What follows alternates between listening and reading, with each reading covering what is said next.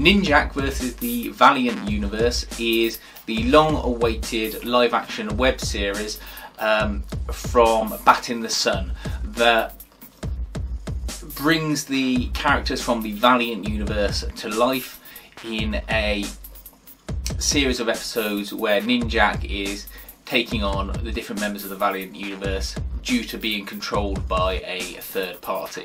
In short, someone injects him with nanites that allow them to see and hear what he is experiencing, so he can't deviate from the mission that he is being set. And the reason he's complying with them is because they have his friend's children hostage and have threatened to kill them.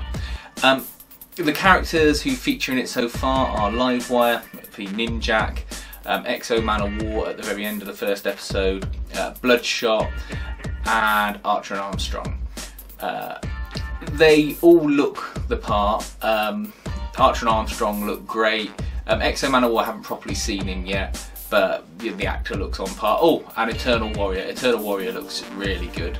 Ninjak is the only character that at the moment I have a bit of a problem with because of his accent. Obviously, being British myself, Ninjak is a British superhero character, and the people he plays against from MI6 all have British accents, and he is conspicuous by not having a British accent. You might say, okay, well, he's an international assassin spy, so he's got a sort of diluted accent, but I've always imagined him as having quite a straightforward British accent, and it's just strange that it's not there.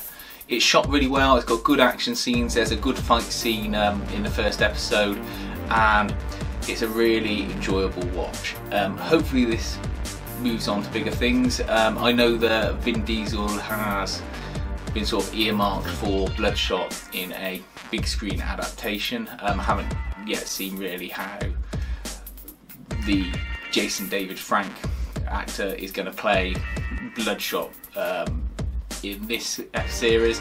He does have a small action scene, but you know, it's not enough to establish whether or not he's any good at it. But it'd be certainly interesting to see Vin Diesel in that role, and whether or not they give him hair, because Vin Diesel's obviously got no hair, so whether they're going to wig him up, that'd be quite funny to see.